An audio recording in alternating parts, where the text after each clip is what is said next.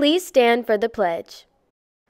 I pledge allegiance to the flag of the United States of America and to the republic for which it stands, one nation, under God, indivisible, with liberty and justice for all.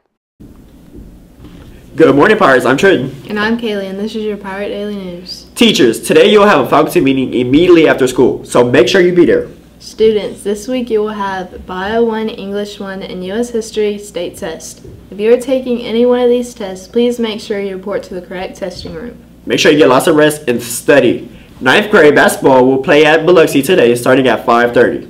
Good luck to y'all. Student Council is hosting a Toy for Tots fundraiser. Tomorrow, students may bring $1 to wear a hat, and teachers can bring in $5 or an unboxed toy to wear jeans. Today for lunch, we will have a choice of chicken tenders or ham and cheese on bun. Sounds good, but what's the weather looking like? Today will be cloudy with a high of 68. Tomorrow is expected to be just as cloudy with a high of 72. I'm ready for that trivia.